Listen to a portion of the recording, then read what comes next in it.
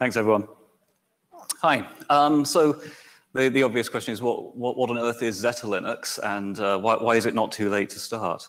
So Zettalinux is simply a term I made up. I'm kind of riffing on the whole exascale thing that the US government is talking about right now, where they're trying to get to 2 to the 60 levels of performance. And so the question is, what comes after that? Well, if you look at the alphabet, exa comes before zeta. So I'm looking at what happens when we run out of 64-bit. When is 64-bit not good enough for computing? And a lot of people are going to say, oh, come on, that's going to be years away. And the answer is actually, well, yes, it is, but there's good reasons to start now, because we don't want to get caught wishing we'd started earlier. So is it too early to start? No, it's not too early to start, but it's not too late to start either. In fact, now is just right. I left this slide in because I really want to. This is not an Oracle product thing. I have no control over Oracle products. I didn't want any journalists to get overly excited about this and say, "Oh my God, Oracle's go." No. Like, this is something that we as an industry need to be doing. So why? What problems am I trying to avoid here? Some of you may remember the 32 to 64-bit transition that happened sort of in the mid-90s, and there were a lot of so there are several different pressures around why did we need to transition from 32-bit to 64-bit. One was file sizes, and so we had this thing called the Large File Summit that concluded around about 1995. We had some of these awful things around having an L off T as well as an off T, and just all kinds of dreadful things around people had to modify their source code in order to support 64-bit files on 32-bit systems. And we had double LLseek. I just don't want to see us come up with LLLseek. Right? Let's try and avoid that. I mean, really, we're trying to reduce the cost for the entire industry here. We're looking to impose some cost on some companies in order to avoid larger costs for the whole system. In fact, some of these problems we're still dealing with today, not so much 64-bit files, because now we've all got 64-bit CPUs, but some of us are still using 32-bit CPUs with more than 4 gigabytes of memory, which is the second bullet there. I don't want us to have config high mem on 64-bit systems. Those of you who don't work on file systems or don't work on memory management may not understand that there is a real significant cost to still carrying around all of the legacy support for these 32-bit systems with large amounts of memory. And people are still manufacturing them today. Right? The first systems that had support, yes, exactly, Keith. Your employer is still manufacturing this today. Please stop. Billions of devices are still shipping 32-bit with more than 4 gigabytes of memory. It's really sad, and it needs to stop. But let's not get there again with 128-bit. Let's transition the entire ecosystem over to 128-bit before we get to the point where we need to do that. So the obvious solution is 128-bit general purpose registers. Now, 128-bit registers are not actually a new thing, right? Intel's had them in CPUs for 15 years or something, right? Like the Pentium 2 or Pentium 3 had a 128-bit register. But they're not general purpose registers, they're special purpose registers, they're MMX registers, or they're AVX registers, or whatever acronym soup Intel's chosen to use this week. What Intel don't have is a 128-bit ALU. They don't have the ability to do arbitrary arithmetic on a 128-bit number. They treat that 128-bit register as containing 2 64-bit or 4 32-bit or whatever. Right? So we need 128-bit registers with 128-bit arithmetic in order to use them as base registers for pointers, for example. So when are we going to need this? Well, I went off and did some research, and yeah, it's probably going around about 2040 that we need for file sizes. I wanted to add a little sop to the CPU people here. We don't need huge amounts we don't need like multiplication of two 128-bit numbers. I mean, they're probably going to do it because you want orthogonality in your instruction set. But actually, if you want to know what needs to be fast about this, then it's some simple operations. It's shifts, addition, subtraction, comparison. These are not hard things to do. It's not like we need a 128-bit multiplier that's as fast as a 64-bit multiplier. I'm okay if that's slow. Sorry, was that a question? No, you just... I'm sorry? Shift is hard.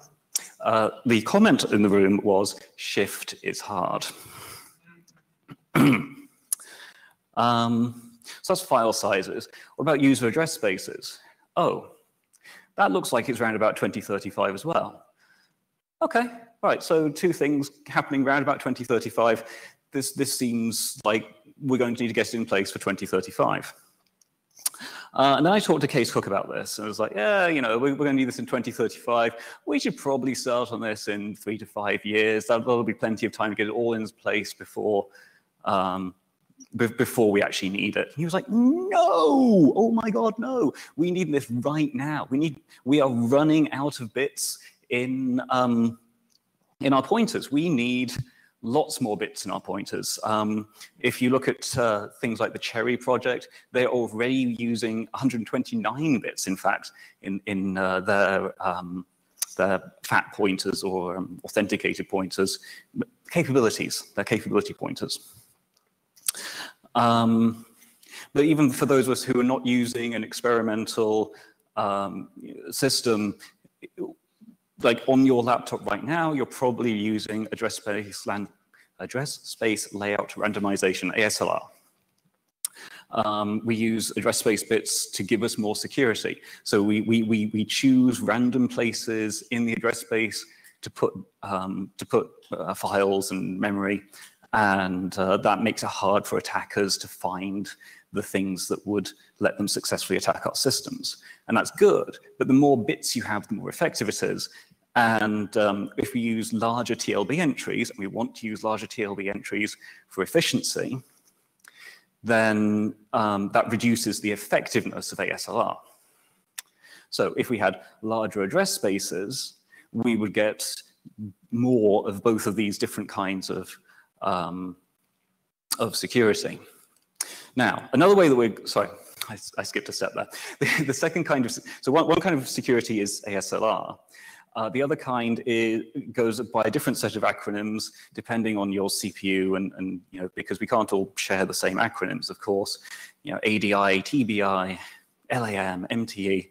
I can't even remember what half of these acronyms stand for, but they're all basically the same thing, which is that we take some of the high bits of the pointer and we put a certain amount of information in there. And whether it's checked by hardware or by software, the more bits you have that are used to authenticate your pointer, the more effective it is. And that authentication can be various different things like, you know, just am I accessing a freed pointer?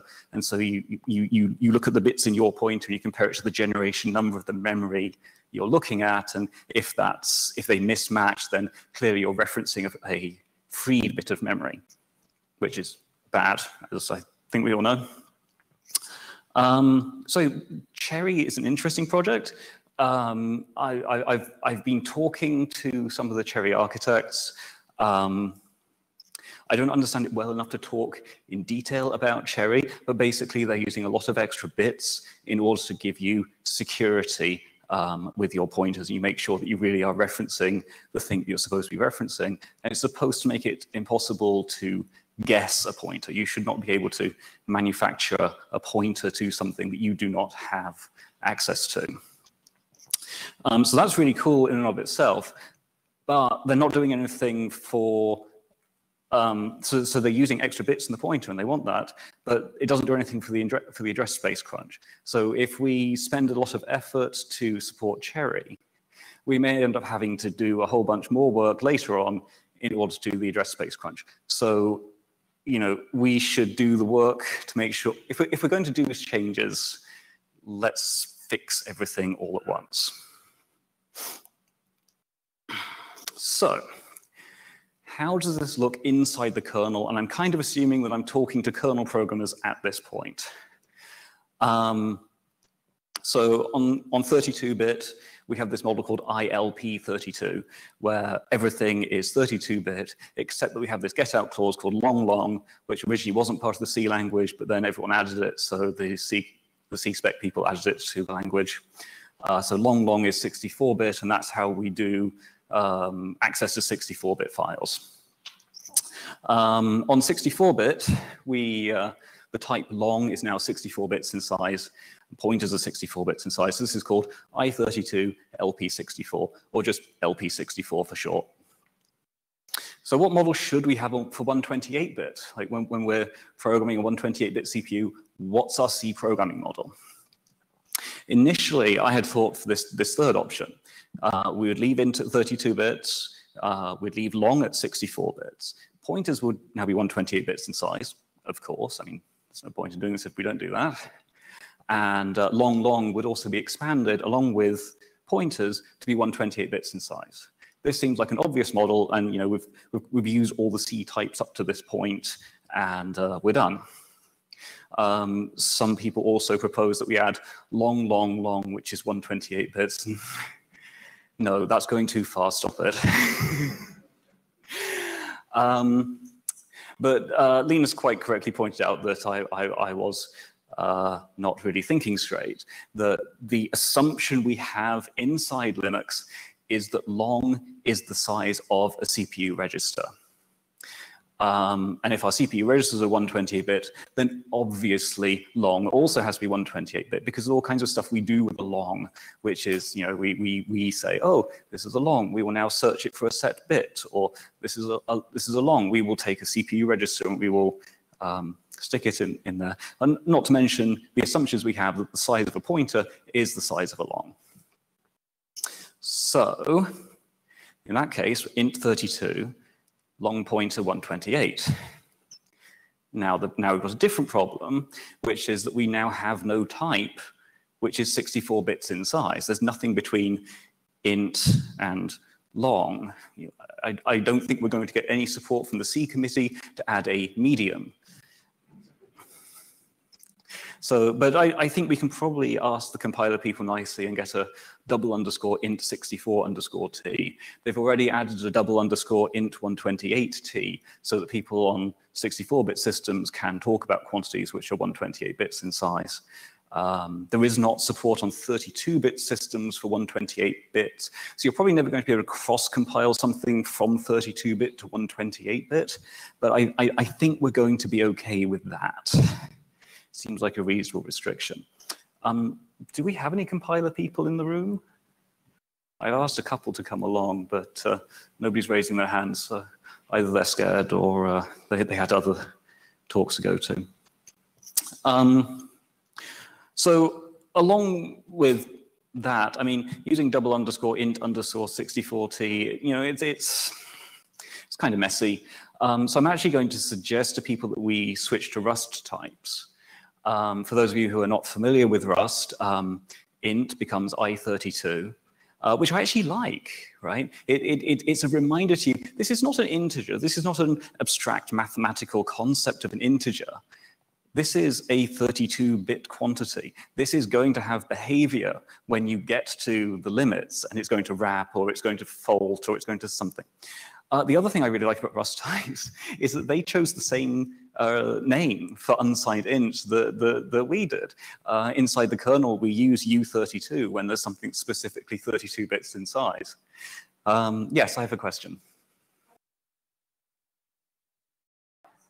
Why doesn't it work? Yeah. It does. Why don't you use stdint.h? I shouldn't laugh. I'm not laughing at the person who's asking the question. I'm laughing because this is something which has come up many times. It's so to a certain extent this question has been asked and answered by Linus, and he has said we are not doing that. We're not going to be doing stdint. I forget the details of why, but there are differences between what the C Standard Committee has decreed for stdint.h and what the rest of us do. Ted, do you happen to remember? Oh, you do? Oh, Keith remembers. Fantastic. The key difference between std.int and what the kernel does is that in std.int on a 64-bit system, a 64-bit type is a long, and in the kernel, a 64-bit value is an int. And that means that if you print a 64-bit value in the kernel, you need to use %d, and with std.int, you often have to use %ld. Right. Not because they're different sizes, but because they are different types. They're different types. Yes, they happen to have the same size, but yes. And this is a bug in std.int, not a bug in the kernel. I think you got that slightly wrong. I think it's long versus long, because they happen to be the same size. Yeah. And the other thing is that when you print a std.int, you have to use PRI64 or whatever it is, whereas we actually like to have code that's readable inside the kernel. Yes. I understand why the C committee made the decisions they did, but we were able to make better decisions because we control all of our own source code. The other reason why, practically speaking, Linus is against using std.int is that std.int is under the control of the compiler, and on some compiler implementations, pound including std.int drags in a truly awesome number of header files, which we would prefer not to do. Yeah. We actually have problems on, even without std.int, we actually have problems on some architectures where size t is defined as being long, and most architectures size t is long, but on some architectures size t is int, and this causes compile warnings, and therefore the compile breaks, and it's unnecessary pain. So we should probably try and we should probably, I'd like to be able to get that fixed. Again, there's no compiler people in the room, so I'm not talking to the right people, but it would be really nice if we could have, a compiler flag that says, no, I understand that int and long are the same size, but make size t a long and not an int. Anyway, discussion for another time.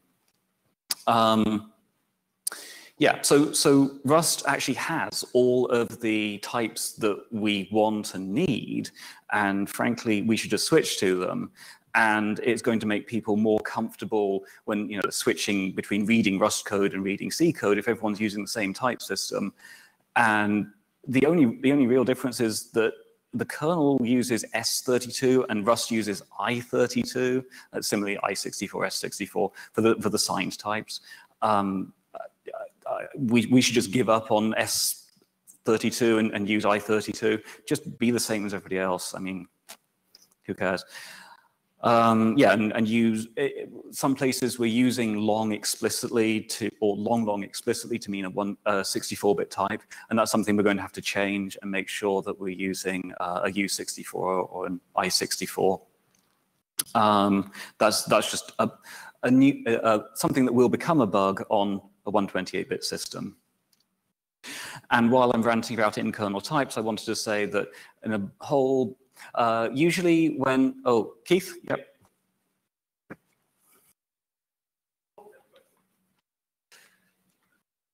Would you say that the kernel should just switch to using specific sized types for every variable? Not for every variable. Why not? I think, well, because sometimes your variable does depend on the word length of the CPU. And for those, you should use I size and U size. Yeah, explicitly, yeah, one of these explicit types, not any of the core C types. No char, short, int, long, or long. I would be in favor of doing those kinds of conversions. I would not be in favor of seeing giant patch series from random people with random email addresses saying, here's a patch that converts all of the types in this driver. I would be in favor of maintainers of code converting to it gradually over time.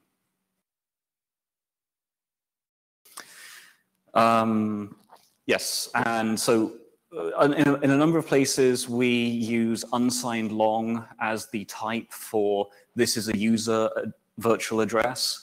And I would like us to add a uaddr t to say, and this is not an unsigned address. I mean, address is always unsigned, but specifically the U in this case would mean user address type.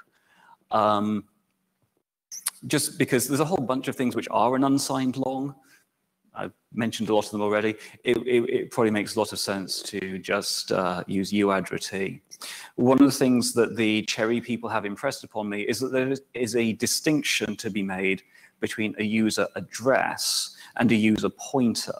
So if you're in a driver and in your ioctl command, you have received a pointer from user space and you're going to write to it, that's a pointer. If you have taken a page fault and you're going to be installing a page into the page tables to say, yes, this will satisfy the page fault, that's an address. So if you're writing to it, it is a pointer. If you're just dealing with it, it's an address. And going backwards, you can't turn an address into a pointer because a pointer is authenticated. You can tell whether a pointer belongs to you or whether the underlying memory behind it has been freed and now it's you're no longer supposed to be able to access it. It's a fairly subtle distinction. It takes people a while to really get their heads around it. But it's a distinction that I would like us to start making inside the kernel, because I think it's generally a good way to be thinking about these kinds of things. Whether or not Cherry is a success in the marketplace or not, I think it's a useful thing for people to get their heads around the distinction. Any more questions about users, about in-kernel types before I move on? Okay. So we have a compatibility layer inside Linux. In general, you're allowed to run 32-bit processes on a 64-bit kernel. This is very important, right?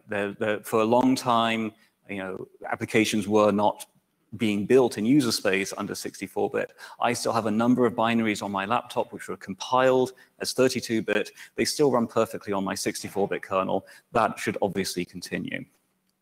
So we have a compat layer. We say, oh, this system call was defined with 32, it has a pointer to a structure. That structure has 32-bit types in it. So we will continue to support that. We will have conversion layers so that everything continues to work. And that's fine. But then when people were a bit smarter, they said, well, if we define these new system calls with 64-bit types in them, whether or not the application is running in 32-bit mode, then we don't need a compatibility layer for this syscall, and everything will be better. And here I am saying, well, maybe 64 bits wasn't quite wide enough. So we are going to need to actually not pretend that 64 bits is enough for a pointer, like this example, clone args. These are the arguments to the clone3 system call.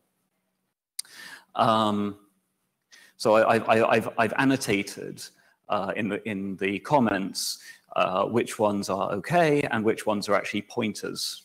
And they are pointers, not addresses. I went through and checked, and we do in fact store to the addresses there. So they're pointers, not addresses. So yes, we will need to say, okay, that's actually a pointer. It's not a U64. So how do we do that? And I'm suggesting that we have a new type that we expose to user space called double_PTRT. And we have to put the double underscores on the front because we have to obey the C standards for symbol visibility and symbol naming and so on. So that's why there's the double underscore. And we just make that 32 bytes, 256 bits. It's more than we need. That's good. I don't know who's going to come up with something that says, well, pointers really need to be 256-bit. There are academic papers out there that use 256-bit pointers. I think Intel may have even come up with a spec for something that uses 256-bit pointers. Hey, more than we need now. Maybe not more than we'll need ever, but yeah, maybe more than we'll need ever. But that's okay. It's only memory. We've got lots of memory machines these days. Don't whine. So back to the compat layer we had for a moment. We've only, the way it's currently written inside Linux, we only support one. I would be very sad if that continues to be. I want to be able to run both 32 and 64-bit applications on my 128-bit kernel. So we've got a bit of work to do there. And then further inside the kernel, we have a number of data structures which we lovingly laid out by hand, and they're just going to get completely wrecked by making pointers 128-bit, and indeed by making longs 128-bit. There's all kinds of places where we sort of intermingle various types that we know are naturally aligned, and all of a sudden they won't be naturally aligned anymore. Oh well. Struct page is going to grow to be larger than 64 bytes. So now it's going to be 2 cache lines and not 1. Oh well. There are drivers and core bits of the kernel that have code in them like hash if bits per long equals 64. Well, now they're going to have to grow a 3rd place. So I don't know if we'll bother to develop tooling to look for all the places which check, is it 64 or 32 to say, or 128 maybe. I suspect we'll probably just do that by hand. I mean, fundamentally, this is porting Linux to a new architecture. We've done it a bunch of times. We've rarely done it from, we did it once from 32 to 64-bit. It was Linus. It was an earlier time. So it was easier back then, but we can do it again. We've done it before. Yeah. I think everybody who's lived through the 32-bit to 64-bit transition. I'm sorry, Ben, could you tilt the mic a little bit? Yeah, sorry. Everybody who's lived through the transition 32 to 64 and the compat layer probably thinks, like me, never again. I think we should really automate the generation of the compat layer as much as possible, especially with all of the much more advanced tooling we have these days. We can parse data structures, formats, and type information and whatnot, PA, you name it. I think we should really, really, really thrive to, as much as possible, automate it. Because it's broken. It's always been broken, always had bugs and corner case. We never quite got it right. And it was so painful. So bloody painful. So I would put that, I personally, if I was in your shoes, I would put that as a requirement. In my shoes, you say? You're going to lead that project, aren't you? So I'm looking for someone to lead this effort. I have a few projects on the go right now, as some of you know, because you're getting flooded with patches from me. I mean, if nobody steps up to do this, then I will. I'm actually really hoping that Arndt Bergman will step up and volunteer to do this, because I think he knows the right people. He's got the right clout to, and I mean, he's earned our trust to be able to do this kind of effort. Right? He's worked on. No, it's not that I don't like Arndt. I love Arndt. Oh, fantastic! Be careful, he's on the chat. Yeah, he's on the live stream, so he sees you. What does he think?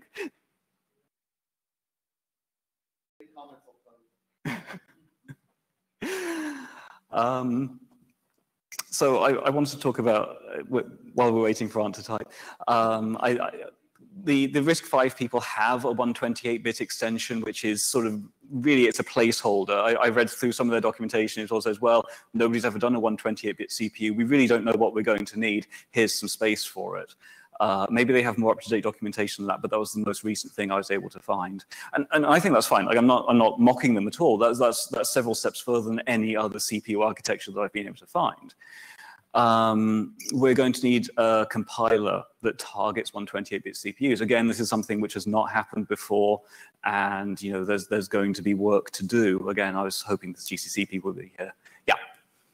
So there's a response from Arndt. I don't know if it's to your question. He types, we also mentioned having more than one combat ABI in the long talk yesterday. This may have to be a step we do first. After, we can deal with what having x86 64, ARM 64, x86 32, ARM 32, syscall calling conventions in a single kernel. We can add the more complex translation. Yes. This is from the Loong people, the Loong Arch people. Yeah, I wasn't able to make it to that talk. I had a conflict, but I did read about it later. Yeah, so they have various compatibility days that they want to do, and absolutely that's a step in the right direction, and it's an easily decomposable project from everything else that needs to happen to get us to 128. The other thing I'm hoping to accomplish with this talk is to get people talking about it, to get CPU companies to the point where they're like, yes, this is something we are going to do. We are going to help move the computer industry in the direction of 128-bit. We understand it needs to be done sooner rather than later, and we're going to have it in real CPUs that are manufactured on like 2 nanometer process or 1.3 nanometer processors in 5 years' time. That would be fantastic. That's where I really need to go, because I'm signing the CPU companies up to do some work here, and Are you sure we want to do that? You sure we want Itanium 128? Of course I want Itanium. No, I mean, the real CPUs that still exist, right? I've had mixed success in talking to CPU companies about this privately. One of them literally laughed at me, and one of them said, yes, we've had some interesting discussions about this internally, and we are very, very interested. So I'm hoping to have more responses from other CPU companies that are less laughter focused and more, we're going to turn this into a future product. I shan't name the one that laughed at me, even though they deserve it. So yeah, my conclusion: avoid the huge pain of physical address extensions and large file summer hacks by moving to 128-bit registers soon. We need to get moving on this. It isn't too late to start. We still have time to avoid it. I know it looks kind of stupid to be doing this in 2022 when we're going to need it in 2035, but people are still making 4 GB 32-bit machines today, and we just need to make the pain of doing that in the 64-bit so high, because Linux doesn't support it, that nobody thinks about doing it. It's just like, oh yeah, I'll buy a 128-bit CPU. It's only 1 cent per CPU higher than the 64-bit CPU. I'll eat that cost, rather than putting millions of programmer hours into fixing all of the code. So, questions? Dave again. Question. Have you talked to Microsoft yet? I haven't talked to Microsoft. I believe we have a Microsoft employee in the room. But are you talking about Windows specifically, or are you talking about Windows. Yeah. Because they decided to do 64-bit differently than we did. Oh, that's a really good point. Yeah, the Windows 64-bit model is pointers are 64-bit, longs are still 32-bit, and I forget what integer type they have. Is it long for? Yeah. No, I haven't talked to Microsoft about it at all. I assume. Well, I was about to say, actually, I have no idea. That will be a really interesting problem for them to solve. Because I mean, we're kind of in the same situation as them, right? We have legacy code, they have legacy code. Unfortunately, they are different problems of legacy code, but yeah, they've been through it before. It's going to be painful for them. It's going to be painful for us. Again, but I mean, for them, the longer they have to fix up their problems, the better. The same as us. They also did an alpha port, probably roughly around the same time we did an alpha port. Yeah, pain. It's always pain. It's just making sure the right people. Reducing the amount of pain throughout the industry is, I think, where both Microsoft and we will agree. Unfortunately, that does shift the pain to the CPU companies that we don't actually have any control over. But hopefully we can move things along more expeditiously than the industry moved to 64-bit. Question from the bridge? Yeah, I think Arndt wants to say something. I'm not sure if it's technical. So, can you hear me? Arndt. Yep. So I think we have two really hard problems here that we might want to separate. One is running the kernel itself with 128-bit pointers and longs. And then the other one is running user space with an interface, like a user space interface using 128-bit pointers. So we might want to start with keeping a 64-bit kernel, but adding the 128-bit ABI, rather than doing the other part first and then adding the compat layer at the same time as trying to get anything to work at all, which is hard enough. That's a really interesting suggestion, Arne. Thank you. I hadn't thought of that. I had simply assumed that we were going to do 128-bit kernel with 128-bit user space, and we would never support 128-bit user space on a 64-bit kernel. But you're suggesting that actually that is what we want to do, and that's a really interesting idea. Thank you. I think Linus had this suggestion originally about Cherry and Morello, saying that we want to keep running a 64-bit kernel. We don't want to throw everything in the kernel overboard just for an experiment while we're trying to get 128-bit pointers in user space working.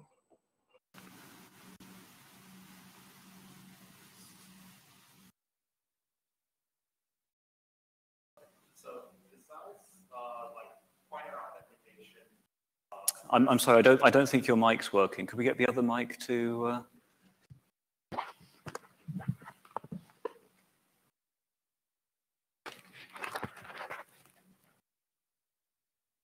So besides pointer authentication, address layout randomization, and possibly like files that are bigger than planet Earth, right? Like the power cost of 128-bit systems and also the memory cost are like significantly higher, right? Because you're basically doubling everything, right? So is that actually going to become like a viable platform? Well, with the expectation, like people said that about 64-bit, right? I mean, if you go back to the mid-90s, people were saying, no, with the 64-bit pointers are too expensive. What we really need to have, and indeed, DEC implemented 32-bit personalities so that you could do you could for your on your DEC alpha, you could pretend pointers were 32-bit. You had a 32-bit personality where only the bottom 4 gigabytes of your address space was used. Because that was, I mean, if you look at the spec CPU benchmarks, there are some which do perform better if they're compiled as 32-bit executables. Nobody cares. People just don't care enough. Yeah, I'll take the bridge first. Okay, maybe Jessica wants to comment on Cherry BSD. And then the gentleman. Yeah, so this is just to follow up on Ard's point about doing 128-bit user space on a 64-bit kernel. When you're dealing with 128-bit integers, the problem's not too bad because you just, you just take your 64-bit pointer, shove it into a 128-bit variable, and you can get away with it. You still need to be slightly careful because void star in the kernel is no longer big enough to hold what user space is using. You have void __ user star that helps you a bit to automate sort of conversions for, I want this thing to now be a 128-bit pointer. But you need to be a little careful around the compatibility interface, but it's not too bad. In the context of Cherry Morello, which you said Linus was talking about, it's a lot harder because you can't just treat a 64-bit integer as a capability because it's not a valid capability, it is still just an integer. And there it gets much more invasive to try and do what we call a hybrid kernel.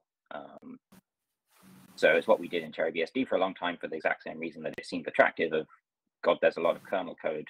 It sure would be nice if we didn't have to make it all work just so we could run user space. But we found that you end up with a lot of annotations all over the place to say, no, this pointer that you think is a void star is really actually a capability, not your 64-bit integer. And so in the short term, it's quick for getting something working, but in the long term, you never want to have to maintain that thing because it is such a massive diff that you have to upstream, or in our case, keep downstream and maintain indefinitely.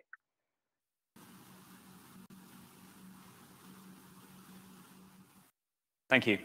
Appreciate you dialing in. Yeah, so I was going to reply to you here, actually.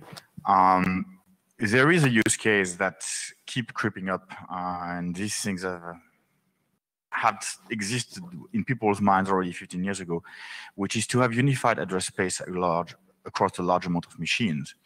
And with the arrival of technology like CXL, for example, this is getting more and more of a reality. So, and in those contexts, this is really where you want extremely large address spaces, because you effectively want to collect the address space of potentially a very large amount of systems in one unified space. So, and I suspect that kind of use case might become more common in a world where we have a 128 bits. Like, my response to that would be just like in those systems when you have such a large address space, right, to reasonably assure that the reliability of that space is still there, right, when you access it, kind of like breaks the constraints of actually having like a reliable pointer to that space. Do you know what I mean? Like you're thinking of a machine that's so large that you can always address this by a pointer, right? But when you get to that scale, the reliability of such systems almost like mandate you that like kind of. Yes and no, they don't necessarily need to be enormous. It also sometimes boils down to the way the hardware choose to organize pointers by sticking geographical location bits in upper bits, and you run out of upper bits actually pretty quickly because of the way you use them to identify package node CPUs, potentially other machines. And so it's not necessarily that far-fetched. And the reliability problems can be addressed if your link has enough amount of error correction and whatnot on it. And then it becomes a completely different problem anyway. But there is people who want, for example, to be able to borrow memory for neighboring machines if that machine is underutilized and the current machine is overutilized, for example. And those sort of there's quite a lot of demand for that because memory is so expensive today in our systems. And having larger pointers make a lot of these things more realistic at scale. And again, not tomorrow, not in 5 years, but it is a case where it might be worthwhile as well.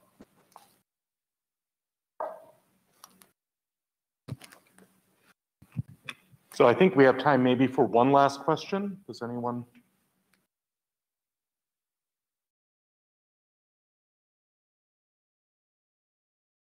Okay, well, if nobody has, thank you all for coming. Thank you for not laughing.